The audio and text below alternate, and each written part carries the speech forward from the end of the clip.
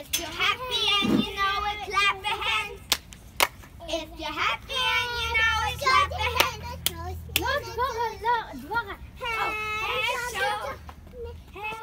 So my kids are right now playing outside. So cute. I love it.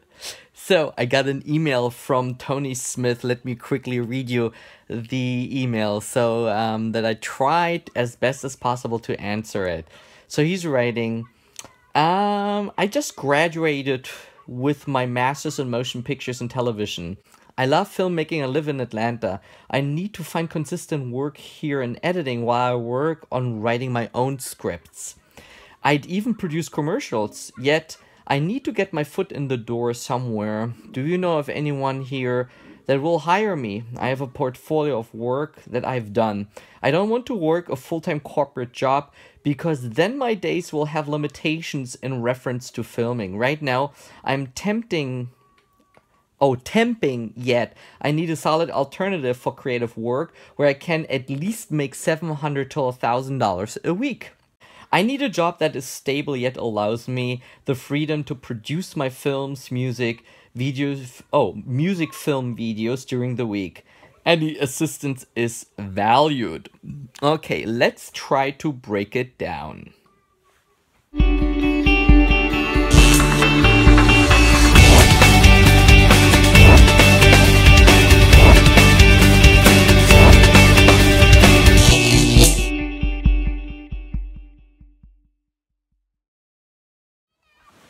So let's break it down.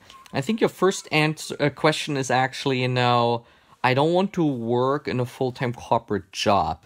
And I agree with you on that because once you are in something outside of what you want to do, and that is filmmaking, then let's say you work for an office and you get paid regularly.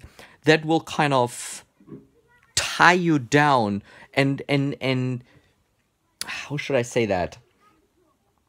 You will get used to the comfortable life that you get a regular paycheck. And the more you are absorbed in that type of security, the less you are willing to go out, risk something, and pursue basically your dreams. If I would be in your shoes and would be just coming out of school, I would really try to build something immediately that is within the vicinity of filmmaking and that what you want to do.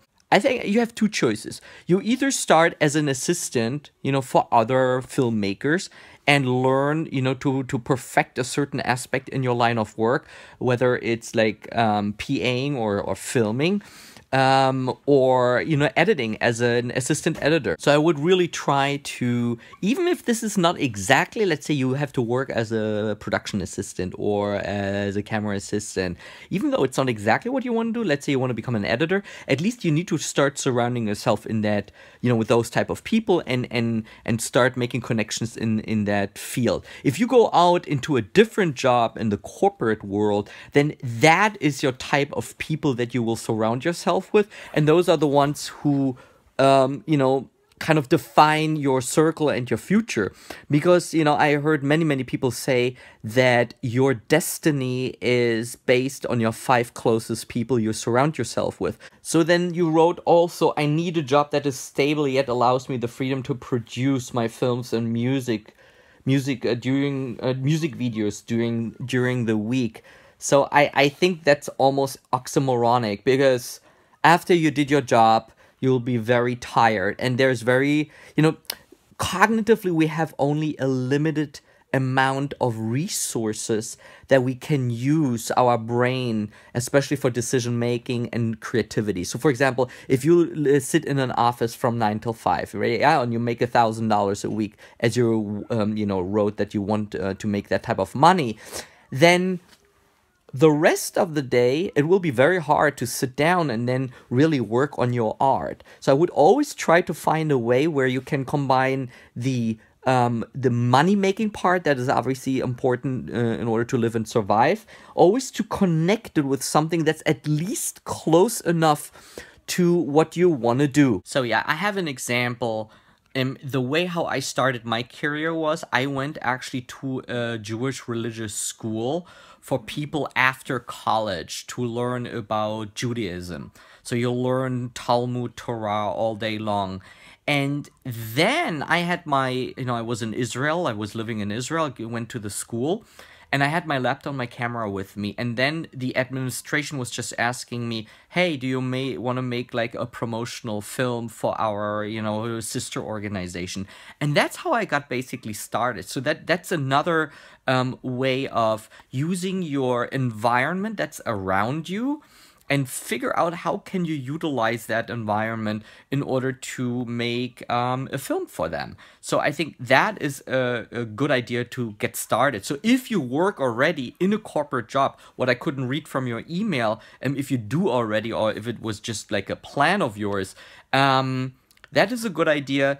Once you're already in, don't just quit it, but figure out how you can bring in your talents as a filmmaker and see how you can get started, and then start experimenting. I call it always like paid film school, because I don't want to make films that have no result, whether the result is into something that I can use for my portfolio, and ideally I would always like to make some sort of money that I can do and use and support myself, and then later on my family. So that would be my quick take on your email. So email me more if you need more clarity, or if something is like I didn't explain it right.